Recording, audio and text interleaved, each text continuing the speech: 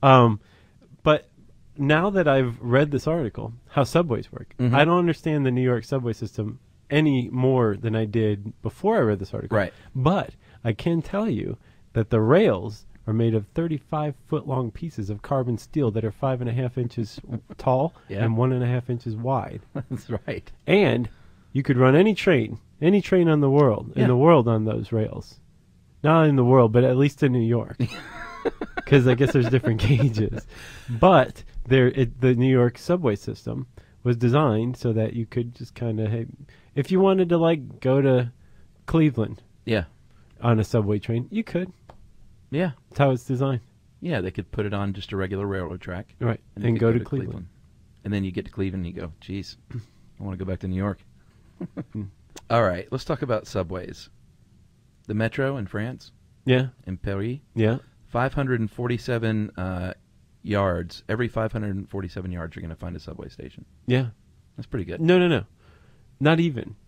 There's no building in Paris that's more than 547 yards from a stop. Boy, I botched that one. No, but it really, you help build up the drama. Okay. Yeah. The Tube in London, mind the gap, everyone. Yeah. 275 stations. And our dear beloved New York subway system, 468 as of now. Packed into like 260 square miles? 240, yeah, that's pretty impressive. And that's why the New York subway system looks like a plate of spaghetti. Man, it's really tough to read. It's not just me. It can't just be me. It's not. You just have to zero in on your area, and then you're like, oh, you got to blur your eyes and block out everything else. Yeah. And then everyone behind you is looking at you like, tourist. Yeah, exactly. He's got his eyes crossed. And does that guy next to him look like Ronnie Millsap all of a sudden? Because I saw him walk down here just fine. The London Underground is the oldest. Opened in 1863. The Metro was next in 1900, and New York not far behind in 1904. And Tracy, who wrote a very thorough article. This is a Tracy V. Wilson joint. Yeah, you know it's going to be good. Yeah.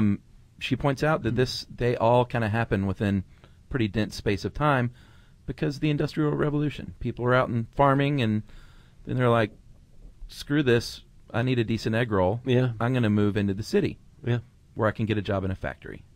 Well, yeah, and before that there weren't jobs in factories because there weren't factories. Part of the Industrial Revolution was the rise of factories. That's true. Everybody threw down their agrarian tools, like scythes. Forget this hoe. I'm out of here. Right. Right? Clever wordplay. Thank you. And they moved to the cities. And when they moved to the cities, all of a sudden, there was a lot of people who needed to move about. And they didn't have cars. Partially because cars hadn't been invented yet. That was one reason. But also, even beyond that, like not everybody could afford a horse. But they still needed to get someplace. So, that's a good point. City fathers in these areas, Paris, London, London first. Yeah. And then, because I think it was the birthplace of the Industrial Revolution. And then New York said, all right, we need to figure out how to move a bunch of these people at once. And what they came up with was mass transit. But it was all above ground mass transit. Yeah. And it involved horses. Remember the Wind Cries Typhoid Mary episode? Oh, yeah.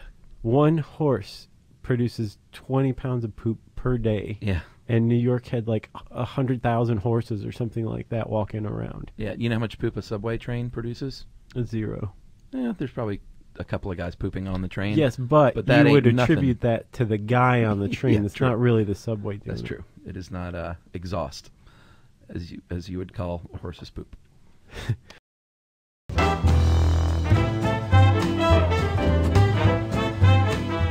For more on this and thousands of other topics, visit howstuffworks.com.